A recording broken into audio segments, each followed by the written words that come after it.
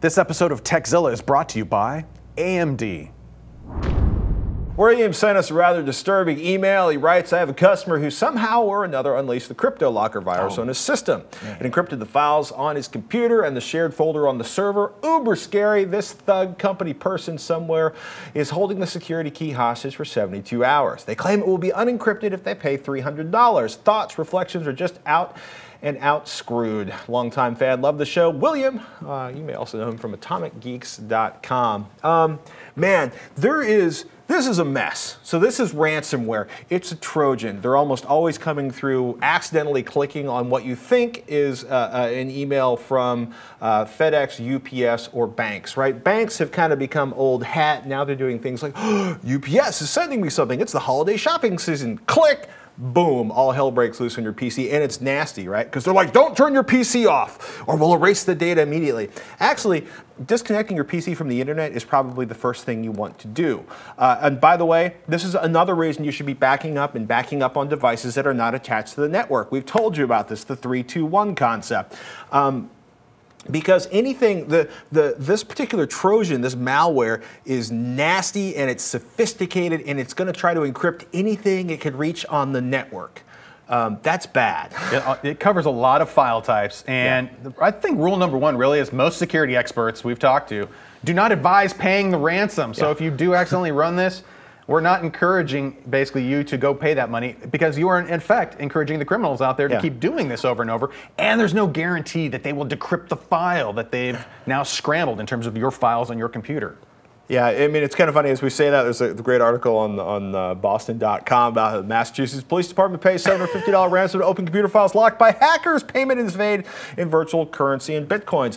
You know, and it's the situation like on eBay. If somebody says, well, I'm not actually shipping the item from California. I'm shipping the item from Iowa, but I need you to send the payment to Minnesota, and I want you to wire the payment. Yeah, we're done. This is a fake auction, right? This is Bitcoin can be used to do things like anonymously transfer stuff to people who trojaned your network at work, which would be bad. You can also if you wire money to someone, you cannot get them because it's untraceable transactions. So these are smart and irritating criminals. Now, the good folks over at Sophos Labs reported the two main infection vectors, basically how you get this, is email attachments and botnets. So tip number one, they're saying, is do run a clean computer. And if it's not clean, if you have any questions about that, get it clean today. If that means it's time to finally, format that hard drive and reinstall the operating system, if it's that bad, you might just have to do that. And as Pat mentioned, regular offline backups. Yeah. And beware of any unexpected email attachments. And on that last point, don't be that person who's always sending attached files to your friends. If it's a video, send them the YouTube link. If it's a web page, send a link to that page itself, or a picture of the screen cap of that page, maybe. And as far as documents go, you can always host that somewhere or point them to the file directly, or a PDF file or something like that. And if you get an email from FedEx or UPS or another shipper or a banking thing, do not click on whatever link is inside that email.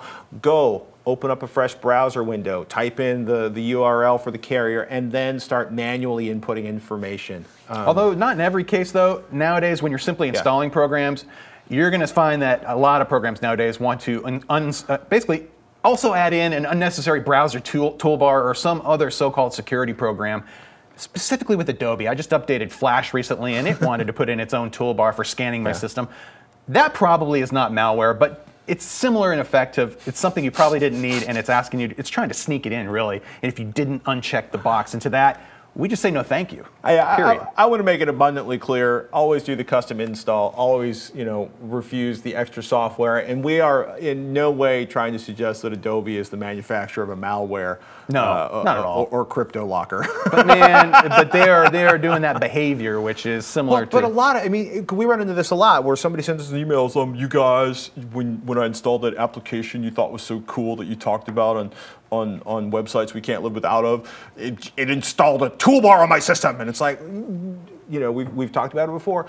Do the custom install, look at every single option, make sure you aren't just zipping through and letting it install anything at once. And this is, I can't I can't stop this because companies that need money because they have like a shareware model or because they're giving stuff away for free, they need a source of revenue, and I'm all for that. Just you have to be super alert whenever you're installing applications. Totally. A lot of sites I'm dealing with now that I've used for years are switching over to that model where we're going to take that otherwise clean file, put it in our own wrapper that then adds either a paid toolbar or some other software that you didn't really want in the first place.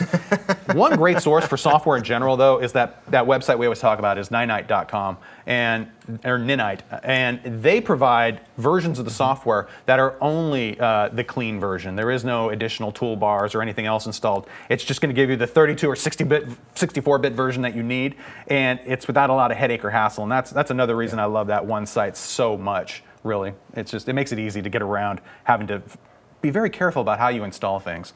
One last thing before we go, if you want to kind of learn everything about CryptoLocker, do yourself a favor, go over to bleepingcomputer.com/virus-removal/CryptoLocker-ransomware-information.